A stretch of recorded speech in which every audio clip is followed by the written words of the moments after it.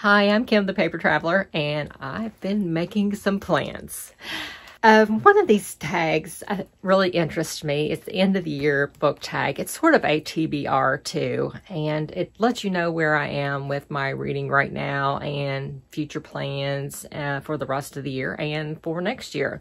This tag has 6 questions, so I wrote them all down in my planner so I can look back onto them and reflect back and see what my answers were and how I do at the end of the year. So I thought I would go over this with you to let you know where I am. So let's start with the first question. What are books that you started this year that you need to finish? Well, I have several. I am currently working on 2 books. I won't go over those books today. I'll be talking about those in a wrap-up video. Hope to finish those 2 this week since I am on vacation. Yay! And yeah, I'm excited. Been a little overworked.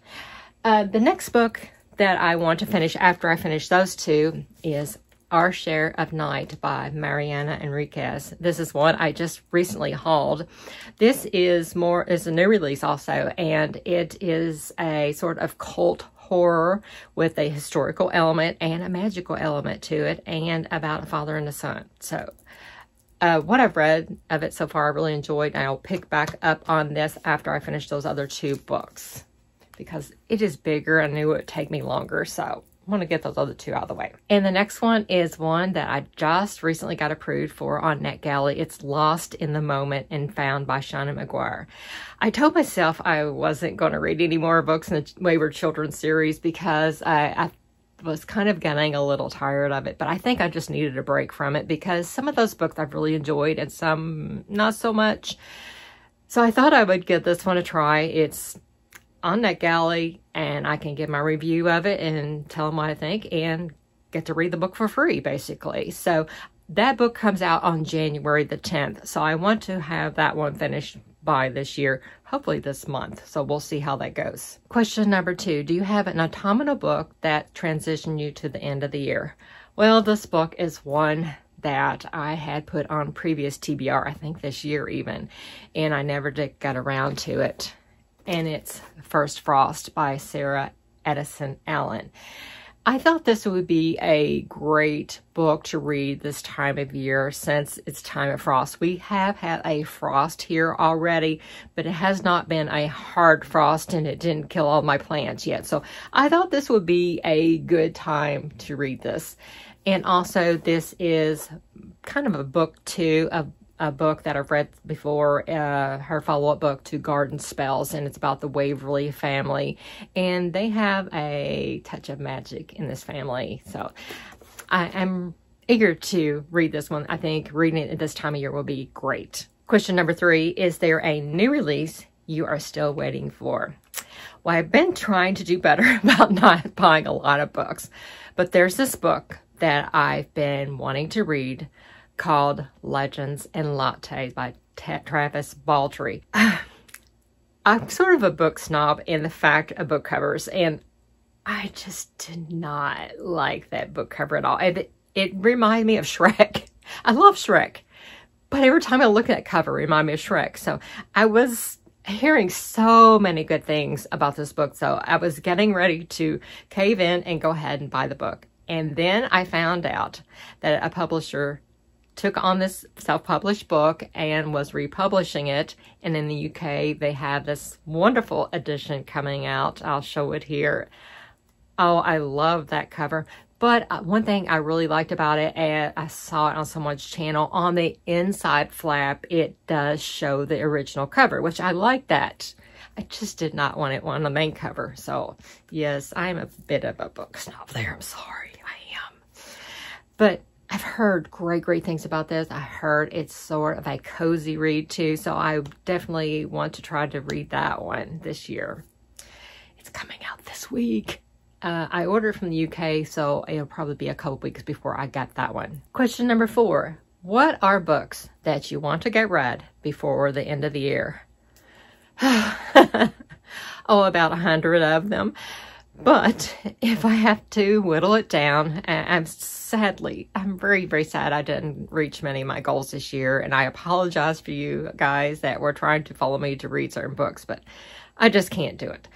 So I had to whittle it down to these books here, and I will be incorporating a few more, hopefully also, but definitely these. I'm trying to read the books in the Outlander series, and the next one I need to read is book 6 in the Outlander series, A Breath of Snow and Ashes. This is so shiny. I hope I can show it to you here, by Diana Gabaldon.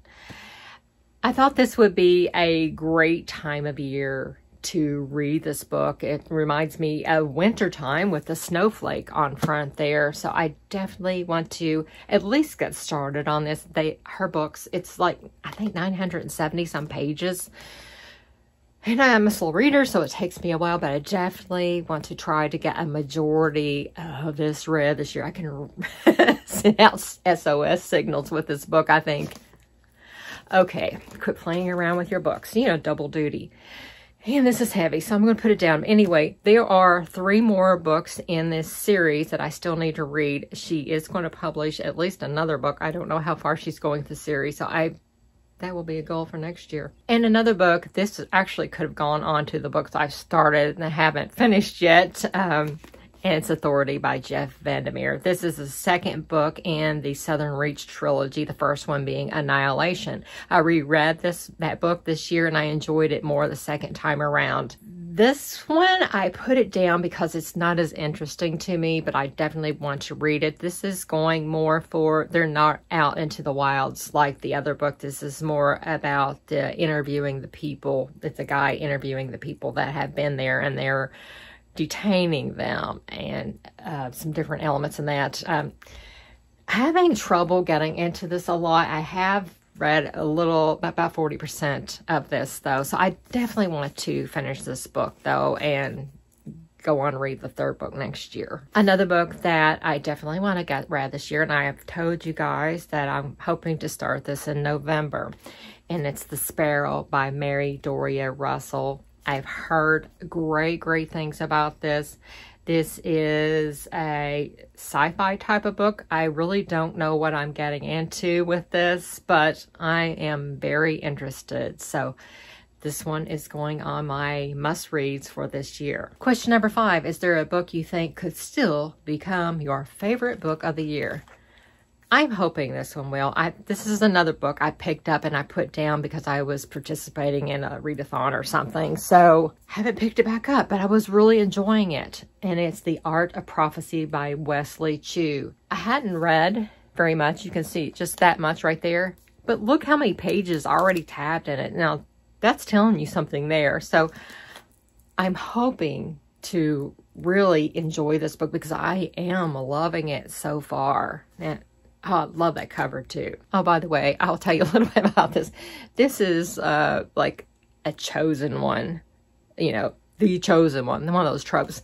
But it has like a little bit of comedy in it too. Not a slapstick comedy, but the chosen one is a little flawed, and it's telling about that so far. I really enjoy it. I love a touch of humor in my fantasy books. Question number 6.